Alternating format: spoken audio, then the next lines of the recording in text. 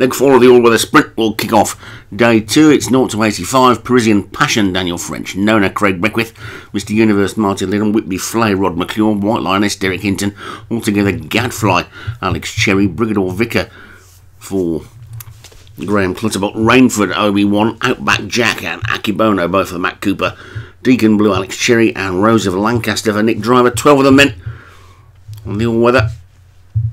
All installed and ready to go. And away they go, closest to us, Mr. Universe wasn't all that quickly ahead.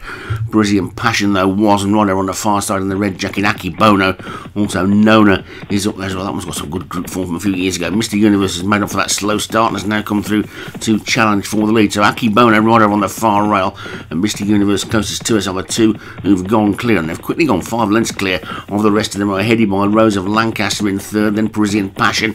Nona is on the rail, then comes Whitby Flay, who's making a bit of a forward move. They're already racing down towards the midway point, and Akibono on the rail has got the lead by about a length, I'd say, to Mr. Universe in second. Then there's a 4-length gap back to Rose of Lancaster, Whitby Flay, and altogether Gadfly, then Parisian Passion, Rainford and Deacon Blue trying to run on. Mr. Universe has probably poked his head in front now as they pass the 2-pond, but these two may have gone off too quick. Mr. Universe and Akibono with Whitby Flay and Parisian Passion now closing. They're coming down towards the final furlong, and Mr. Universe is in the lead, but they're about to be swamped, this leading pair.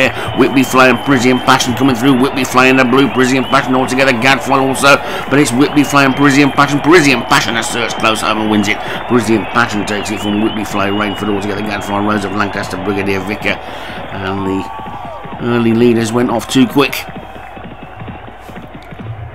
and were swamped in the final furlong. Both finishing out the back, but it's Parisian Passion for Daniel French that takes it. Whitby Flay, Rod McClure second, Rainford Obi-Wan third, altogether Gadfly, Alex Cherry fourth, and Rose of Lancaster for Nick Driver was fifth.